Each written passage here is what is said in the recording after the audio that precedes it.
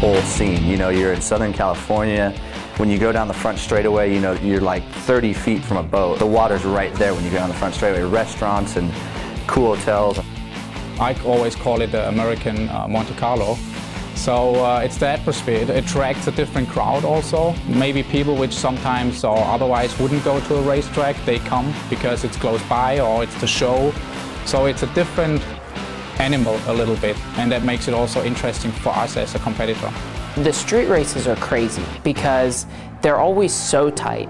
And it's always a constant battle for position. And to make a pass on a street course, it's usually pretty hairy and pretty tight. So a lot of times you see, you know, massive amounts of road rage and people bumping and banging. But that's kind of the way street course racing goes. Everyone wants to win, and there's not a lot of time to do it. So you have to take bigger risks if you want to make passes.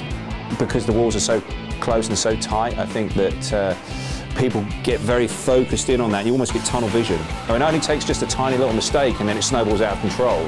You know, you hear every year drivers talk about it's just, you know, it's a street fight, it's a brawl, it's a battle, it's, you know, all these things. But that's, I mean, that's street racing, you know. There's not a lot of margin for error, right? And so you have to put the thing up against the walls, and the closer you put to the walls and the more racetrack you use, the faster you're gonna be. You gotta be forceful. If you're not forceful at a street course, then, you know, there's no real run-up.